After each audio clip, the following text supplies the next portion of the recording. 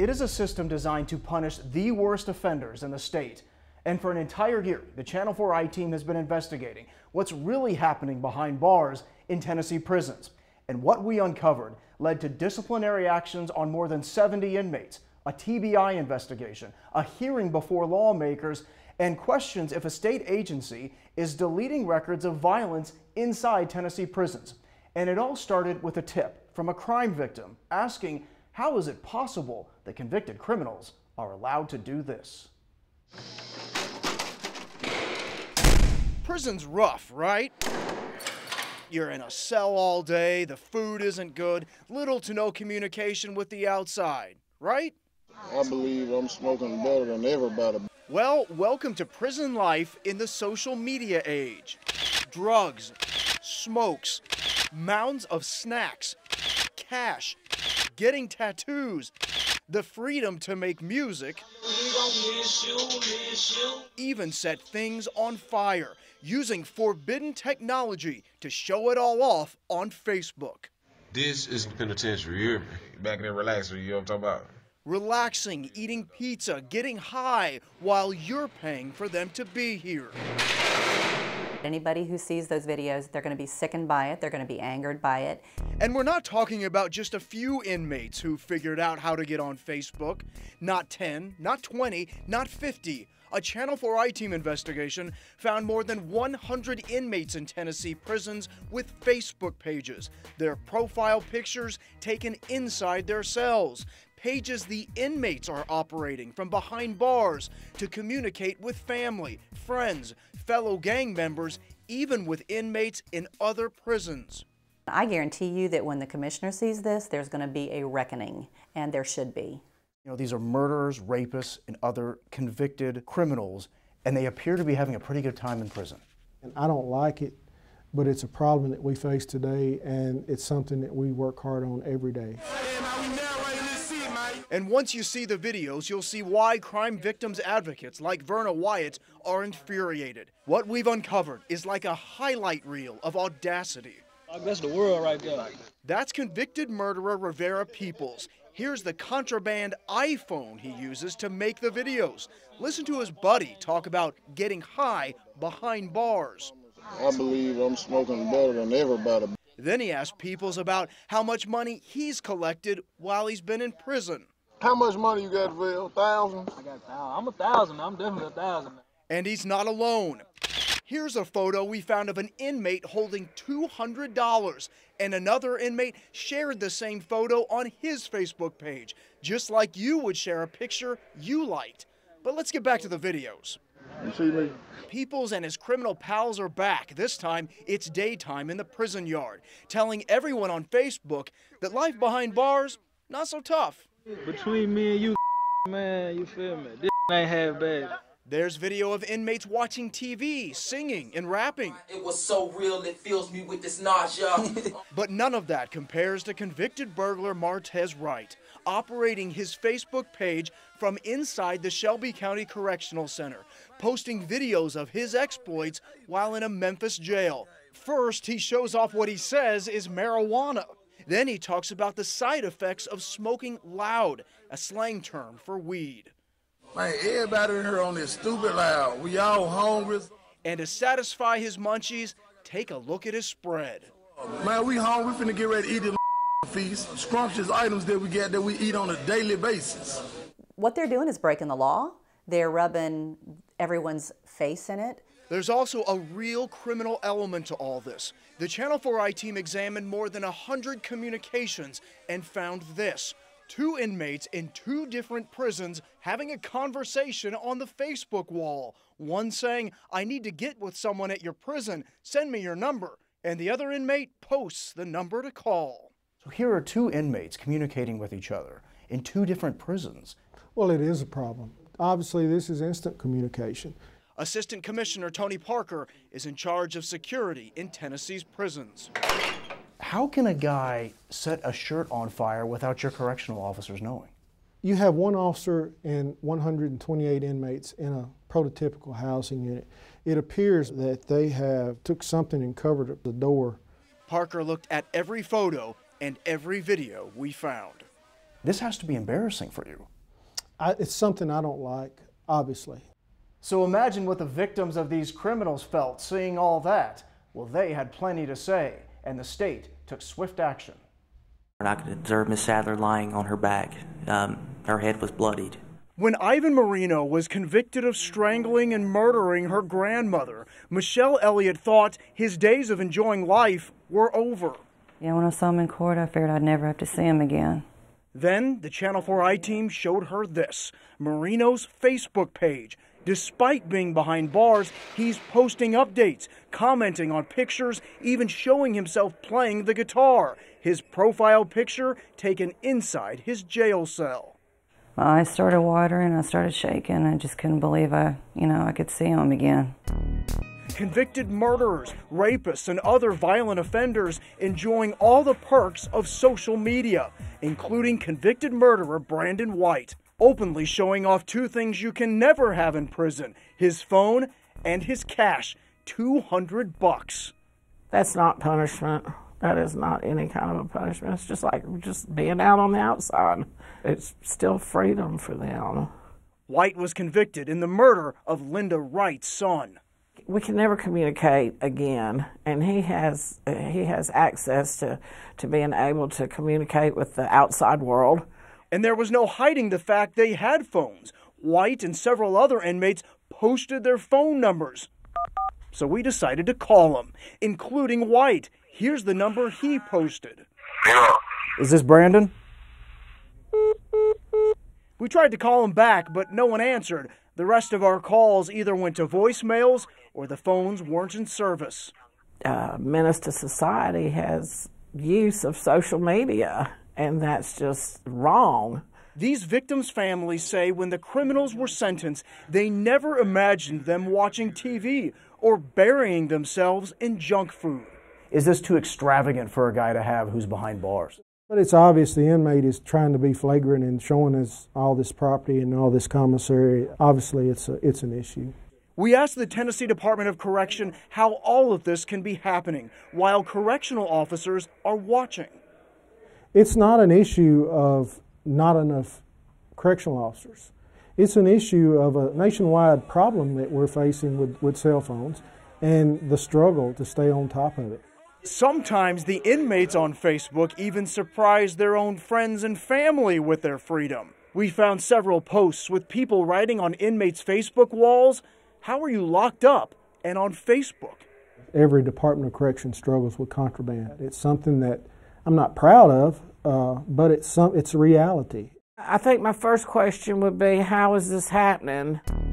As soon as the Channel 4 I-Team brought our findings to the state, they immediately launched investigations in 14 prisons across the state, finding 53 cell phones, drugs, and a deadly weapon.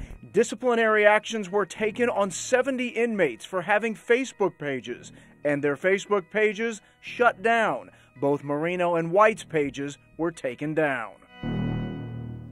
It's one thing to see inmates' outrageous behavior displayed using social media, but we found innocent people being harassed, even threatened, by the technology that inmates aren't even supposed to have. There he is, right there. Lisa Thompson thought it was odd that her cousin Eddie Phillips had a Facebook page while behind bars. But when he actually called her, she wondered just how much freedom he had. He said that he could get anything that he wanted. And then came the texts. They were harmless at first, but she started getting texts asking if she had friends who would send sexy pictures, then asking for sexy pictures of herself. She pointed out how disgusting that was coming from her cousin, and the response, "I'm his cellmate. Your cousin lets me use his phone." And that did it. I said, don't text me again. But the texts kept coming. "I want to see you naked. I will send you one of me naked." It was terrible. I felt harassed. Her response, "Stop sexually harassing me." She says she called the warden and the state. Nothing has been done about it. Then she got a call from someone claiming to be an inmate, saying Lisa's family needed to put money in a prepaid card or her brother, who was also in prison, would be killed by gangster disciples. Her text "Please don't hurt him. I will give you $25 next week." The inmate later responded, "What did your mom say? I need that green dot money pack card today." She wrote back, "Stop threatening me." We brought all this to the Department of Correction. Just as we did with all those photographs and video we found of inmates' behavior behind bars. A state spokeswoman said the commissioner would not answer our questions, but confirmed that 10 days after we shared these texts with them, this man, inmate Dennis Boykin, was found with a cell phone and admitted to texting Lisa Thompson, but nothing threatening, he said. Boykin is in the same unit with Thompson's cousin Eddie, who was caught with a phone back in January. But guess what? That didn't stop Eddie Phillips, because once he got a new phone, he even texted about that too, writing, "Got caught with a phone." Do you think that the prisons are taking this seriously enough? No, I don't. He's gonna get me too, and I'm scared to death.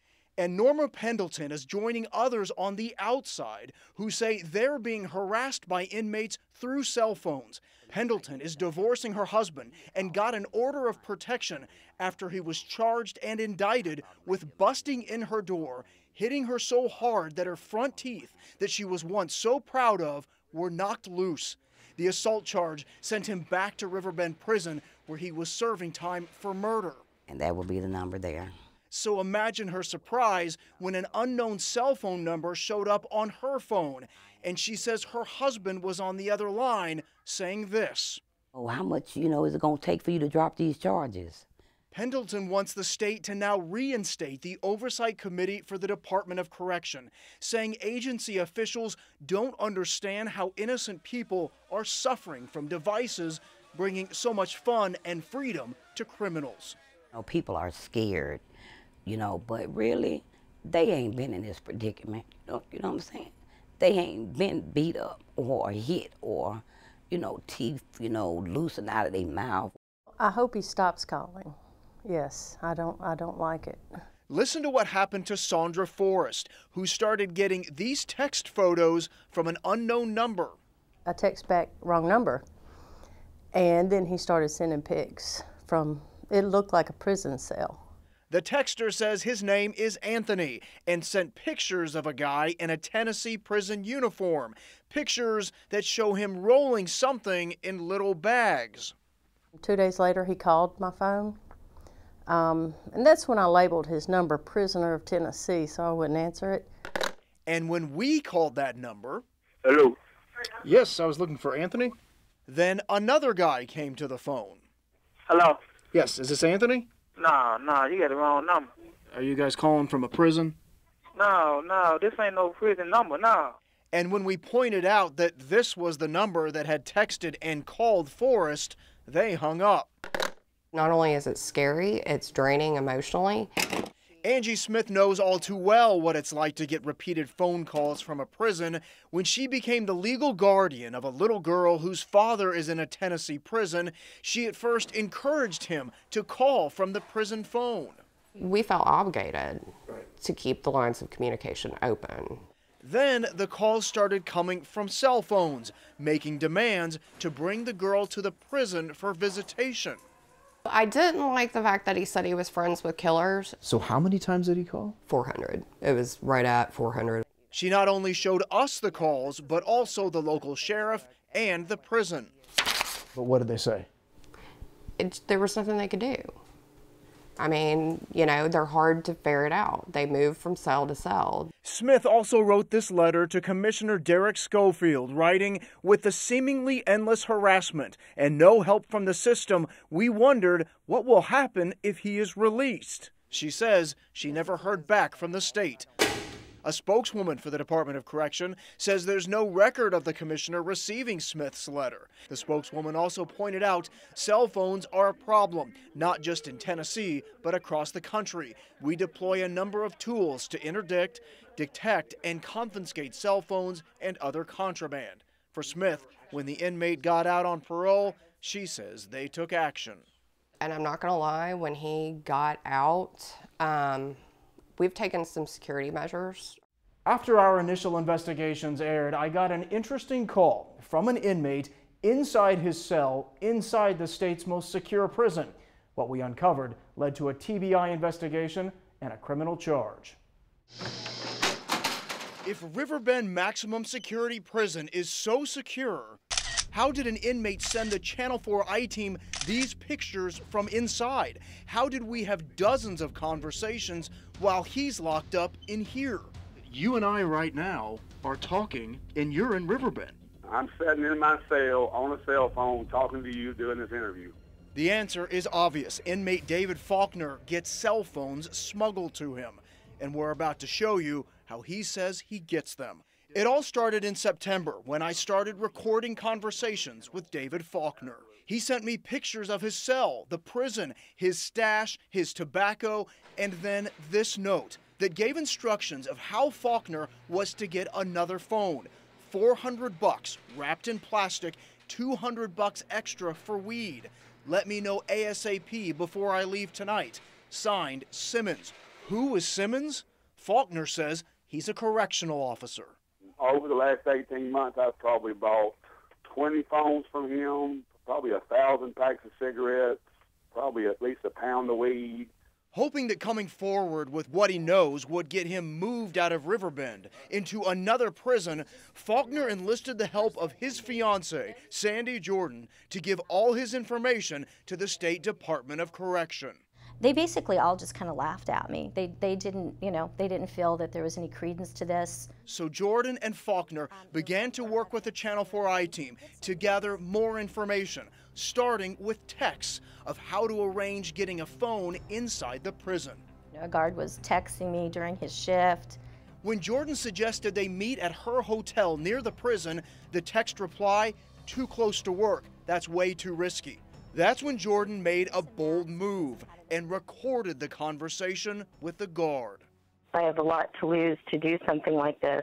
You take a risk like I do. I'll be honest with you, it scares me. We both have a lot to lose. And it can be anything I want, phone, weed, anything that he needs, right?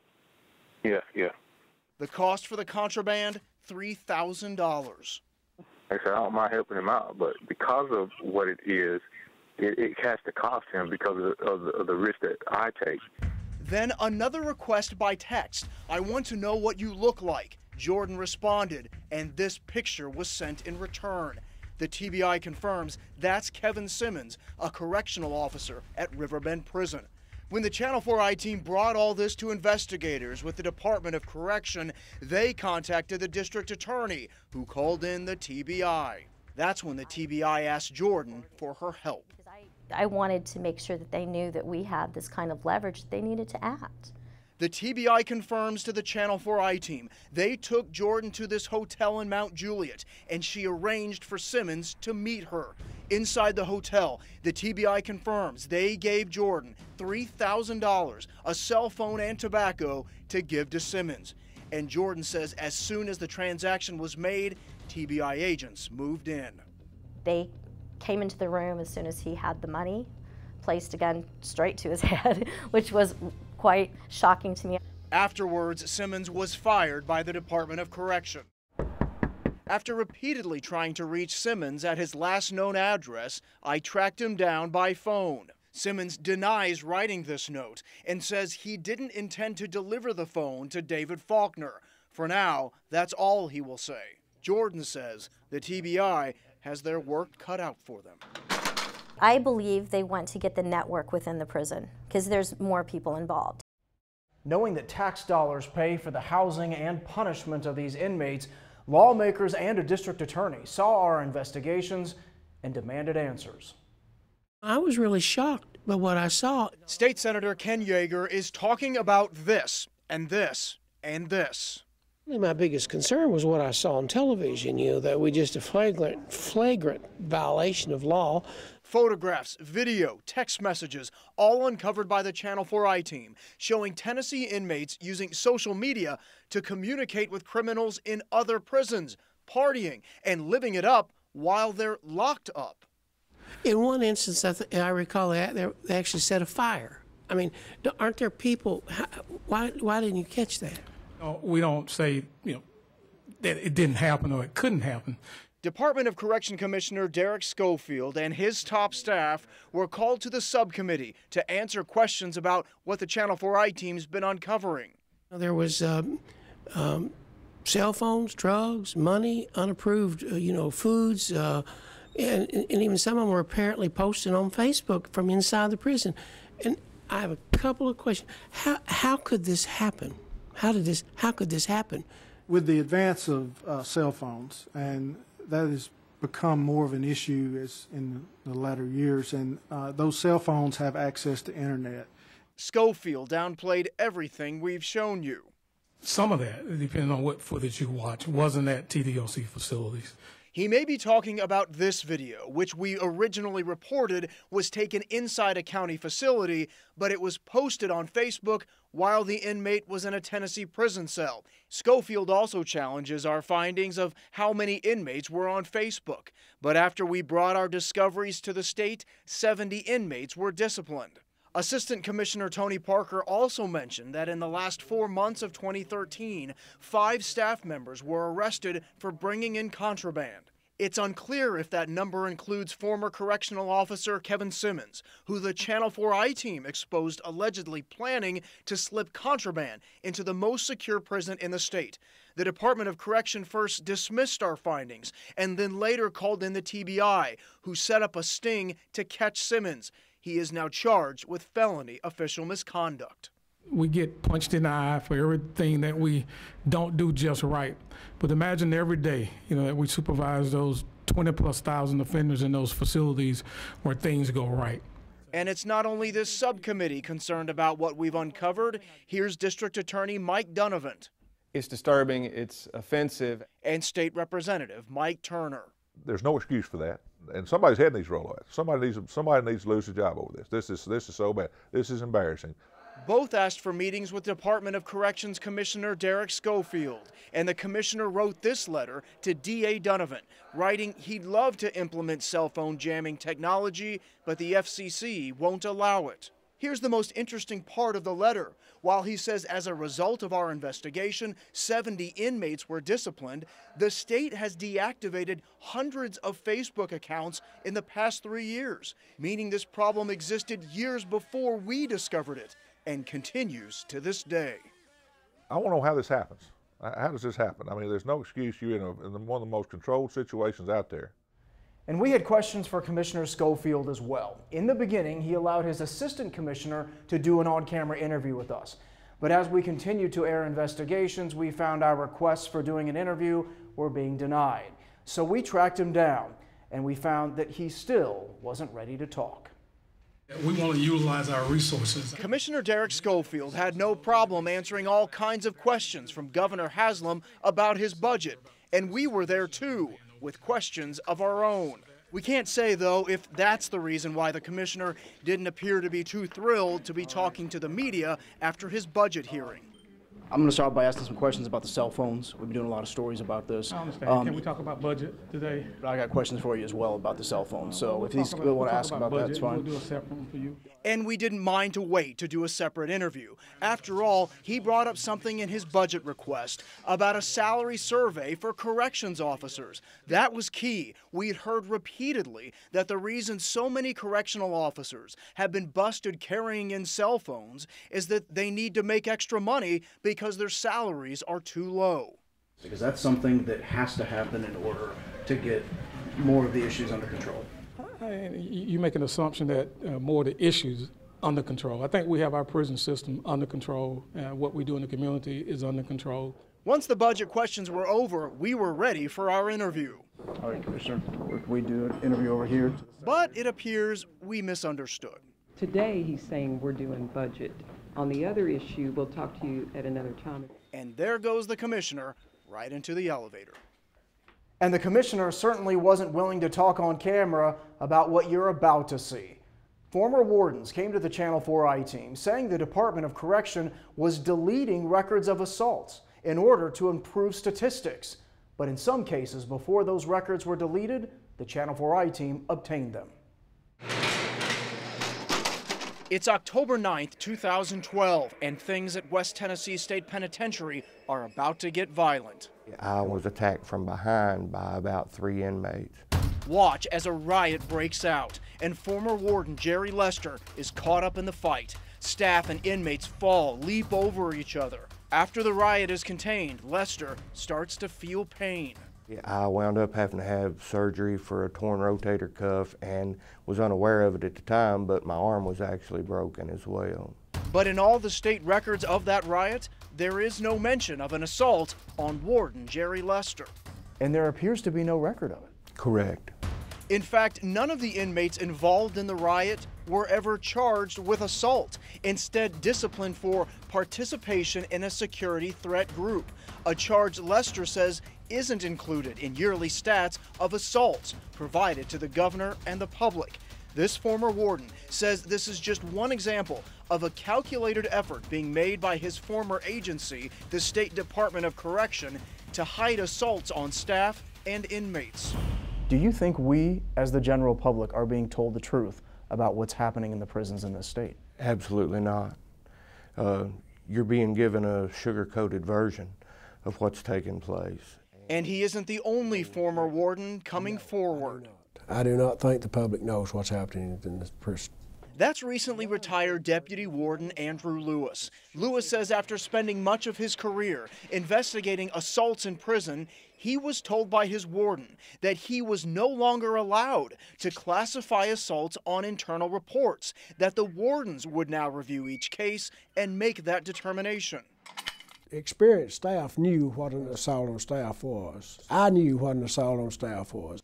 Lester says he and other wardens were given a clear message from Commissioner Derek Schofield and his upper management. And anything that could be changed to staff inmate provocation, we were to do so. Is it safe to say you were encouraged to turn assaults into something else? Encouraged, if not ordered to. That's the way I felt. You know, I felt like we really don't want the accurate number of assaults reported. These former wardens say the reason is because of the rising number of assaults on offenders and staff. But after wardens started evaluating the cases in late 2012, the numbers dropped. Assaults on staff went from 779 in 2012 to 704 in 2013. Assaults on offenders down from 528 in 2012 to 433 in 2013. All we've actually done over the past 2 years is rename a lot of the incidents so they don't appear as assaults.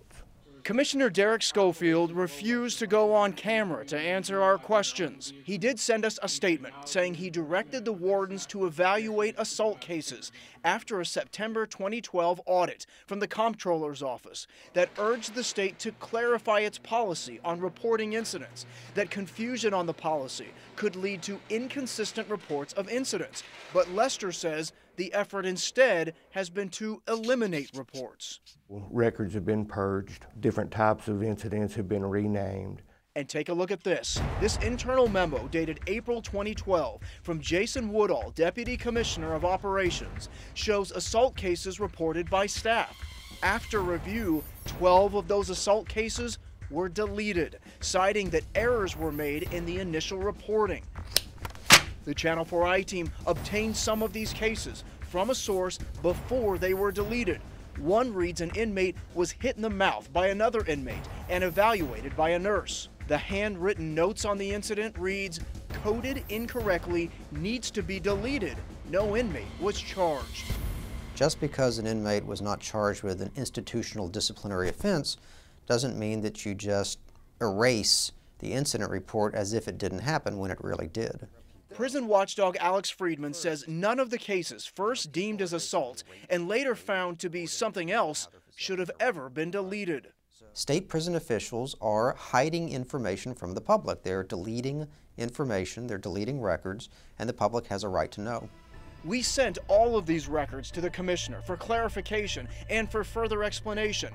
Again, he wouldn't do an interview, but in his statement wrote, "When incidents are found to be incorrect, modifications and deletions are required. TDOC has never attempted to cover up assaults or any other incidents. Lester and Lewis both say even the governor hasn't been given the correct numbers of assaults. You have concerns that he doesn't know? Yes. If this does not wake people up and make people understand that the way prison officials in this state are reporting incidents and basically covering up higher levels of assaults, then I'm not sure what it would take.